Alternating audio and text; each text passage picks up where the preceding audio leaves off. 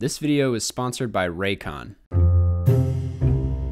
In an article titled "What is Hell?" from R.C. Sproul, Sproul attempts to answer that question, writing, "Hell is an eternity before the righteous, ever-burning wrath of God, a suffering torment from which there is no escape and no relief. Understanding this is crucial to our drive to appreciate the work of Christ and to preach his gospel." By that logic, I don't think the experience of watching the films that have come out of Illumination Entertainment is much different. You know, I don't like to be negative and talk down on things for the sake of talking down on them. Even when I poke fun at someone like Noah Centineo, Gaspar Noel, or a movie like Dog's Way Home, I always feel, a little guilty. At the end of the day, when you have a platform online, you gotta ask yourself, what am I achieving here? So far, I've run into two exceptions. One is Tom Hooper's 2019 film Cats, and the second is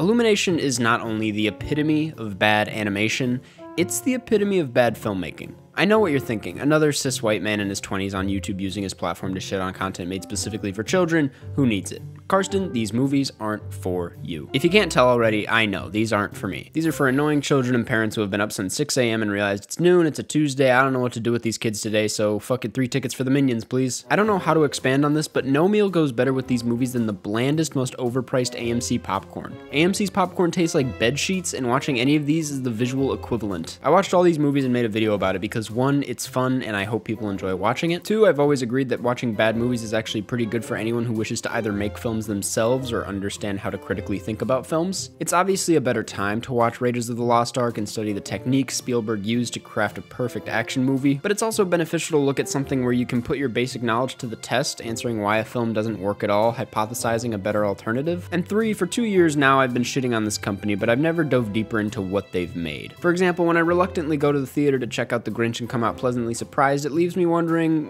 maybe they aren't that bad. But they are. The quote, "they're just for kids," isn't an excuse at a certain point, because Meet the Robinsons is also just for kids, and that movie fucks way harder than it has any right to. Illumination makes bad movies, and to explain why, I watched all of them, and now I'm gonna talk about them. What better way to confront something you hate than by soaking yourself in that very content? We'll be starting from the top, moving down deeper into the fiery pits, confronting what are some of the laziest, most excruciating films ever animated.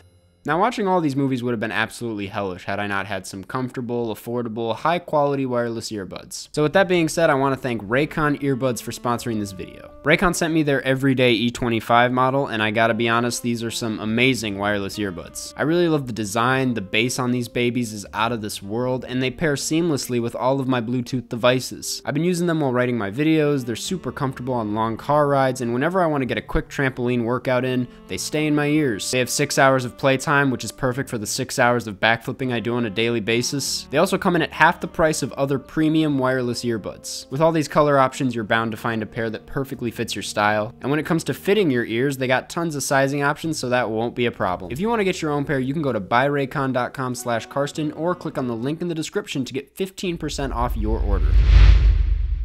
In 2008, it was announced in a Variety article that Steve Carell would voice the title character in Despicable Me, the first film to come out of Illumination, Universal's family film unit. 2 years later, that film hit theaters and we were introduced to the Minions, and they stuck around for, well, an entire decade. If there's one thing I gotta give Illumination credit for, it's that they created quite possibly the only thing besides Drake that managed to be relevant for the entirety of the 2010s. While Despicable Me would be considered bottom tier for both Pixar and DreamWorks, it's still a pretty solid family flick. I say that, but at the same time, I'll never forget seeing this with my friend in 6th grade and falling asleep 30 minutes in. After that screening, I was like, well, I guess I'm just too old for animated movies. But no, I was so wrong. It really is just a lot less interesting than every other animated film out there. But all of that aside, there's no doubt that this is their best. With the premise catering around a villain rather than your typical quote-unquote good guy, and it's about him stealing the moon, come on, that's fun, that's original. When this came out, Minions weren't something where you shuddered the minute they popped up on the screen either. They were harmless, definitely not the best thing about the movie, but sure, they had some quirk. Compared to everything else Illumination has made, Despicable Me seriously is pretty hard to hate. But let me emphasize, while this is their best,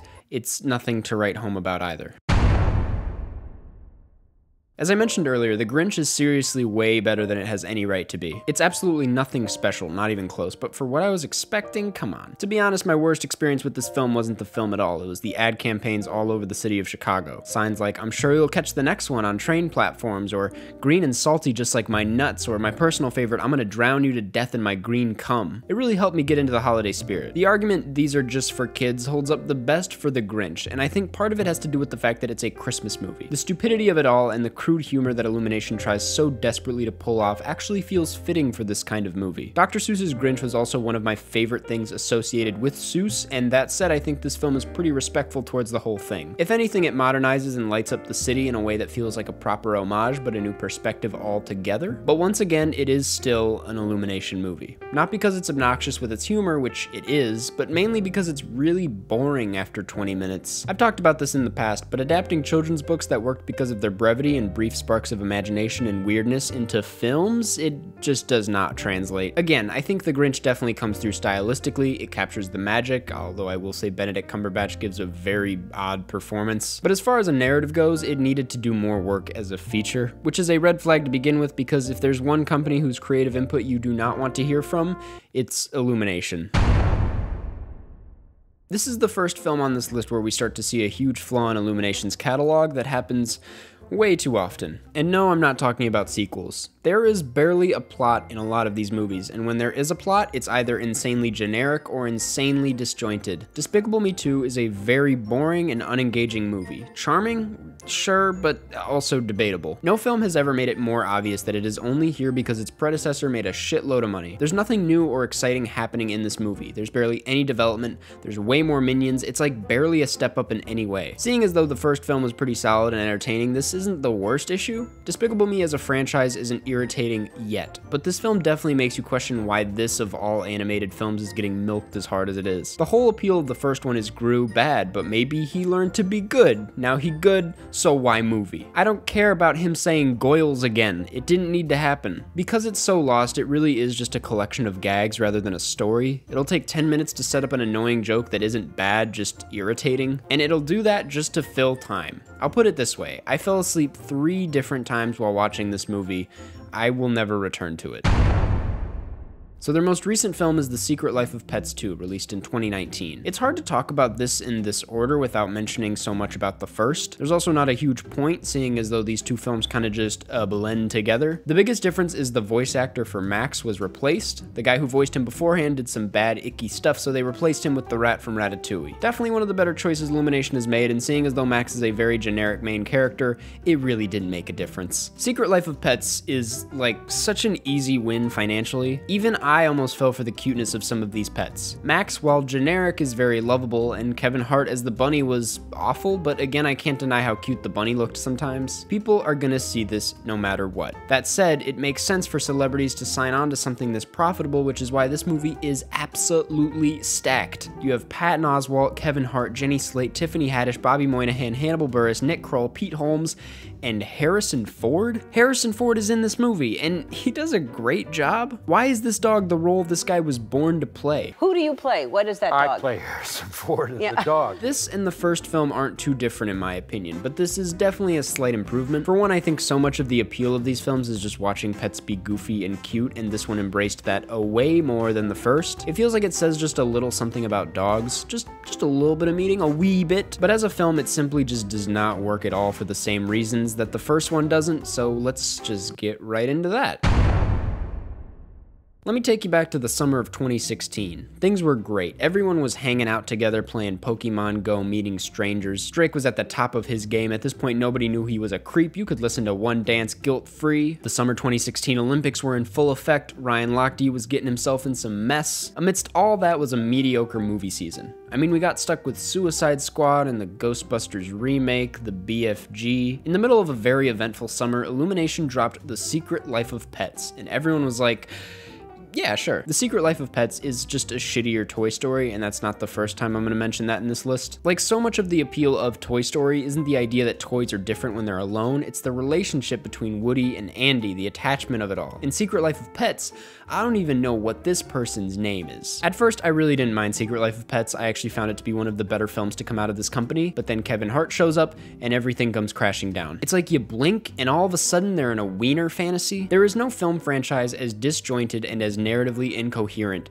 as The Secret Life of Pets. Both the sequel and this first film are such a headache to follow. Why? Because there are so many fucking pets. It's like the Avengers, but they're throwing us right into Infinity War and we have no idea who any of these animals are, we don't care, and they only have 90 minutes to work with, which is actually such a drag. I'm convinced these movies are as boring and as messy and as chaotic as they are because they needed to fill time, so they were like, let's just throw Hannibal Buress in. I mean, dude, the quote-unquote secret life of these pets isn't even that crazy. They just talk to one another. Why couldn't they have like an underground drug operation or something? Just stir the pot. Because of this, because of your lack of attachment, because a movie can't rely on cuteness, Secret Life of Pets may not be the worst, but it is most certainly one of the most boring. I will give it this. It's got a pretty nice jazzy score from none other than Alexander Desplat, and the use of light in the animation is definitely more interesting than it is in the other Illumination films. Conceptually, it could have been fun and harmless and cute. It could have been a murder mystery apparently, but oh well, at least Jenny Slate got a nice check out of this.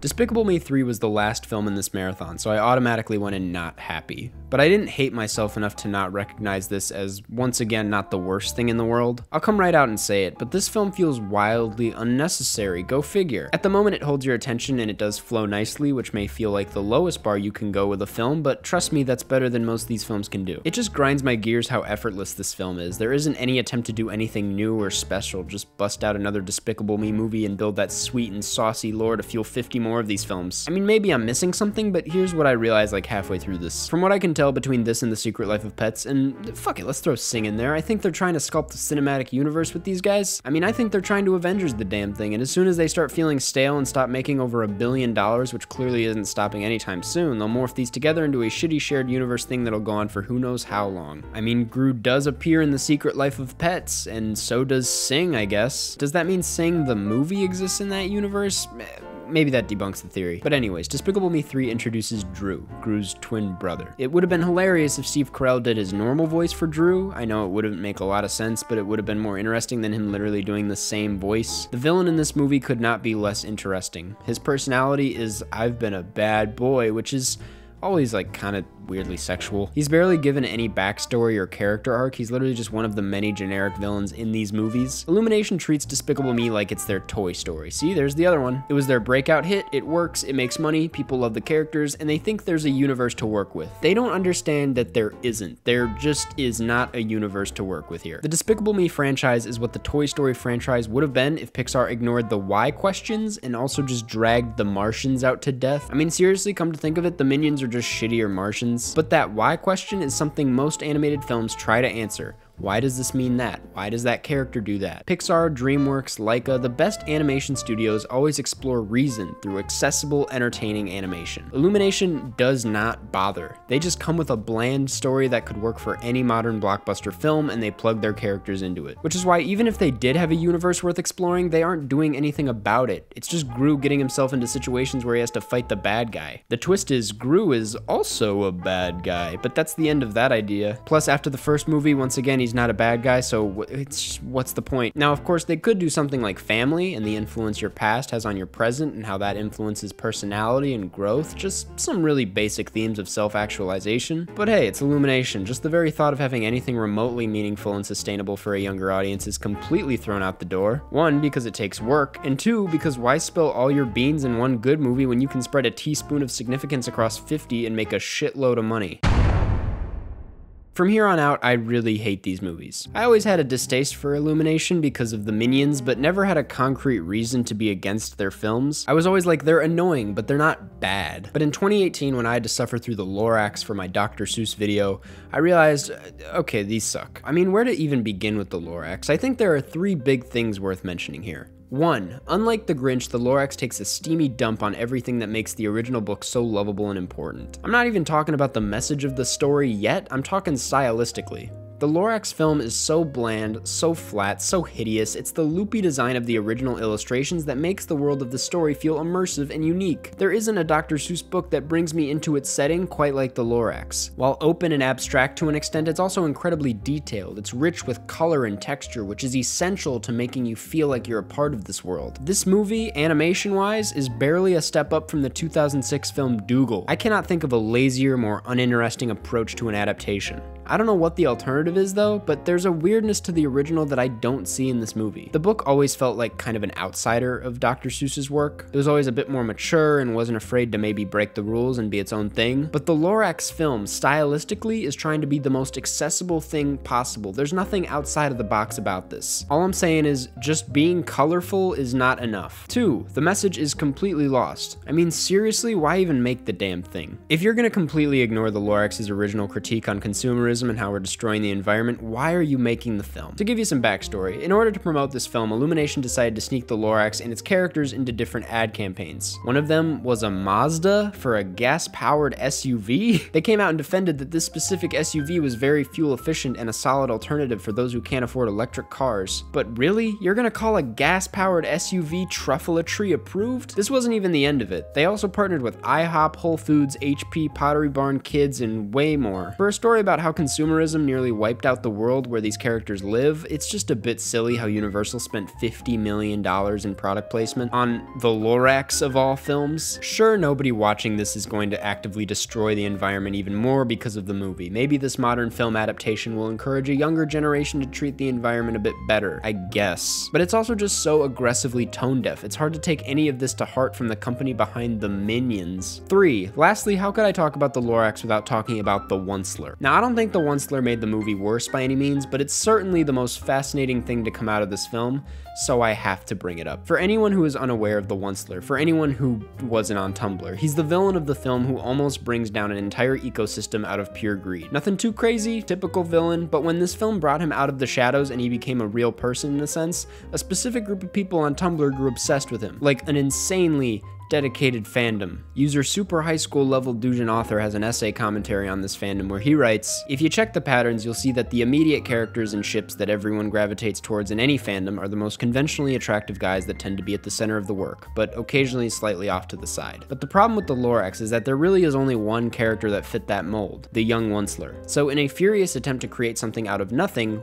Oncest was born. The idea of shipping the young, innocent Onceler shown in the film's early sequences with his slightly older but still pretty more evil self that is portrayed in the "How Bad Can I Be" number. But what about the people who don't like that dynamic? What is there for them? Just one guy again. AUs upon AUs spawned for the million possible variations of one character and shipping them with the original, and then shipping them with each other and ignoring the original, and then creating alternate versions of those that are so wildly different from the original canon that they might as well be something else entirely, and it just became this huge Ouroboros of fandom desperately trying to justify its own existence that was inevitably doomed to basically eat itself. Oh, that was a lot to say. As you can tell, it was a huge thing, and I could go on for another 20 minutes on what this fandom was. It was a huge deal, but we have 3 other movies to talk about. So, in short, while the Lorax was one of the most boring, uninspired, and toxic films to come out of the last decade, we sure did have some fun with it.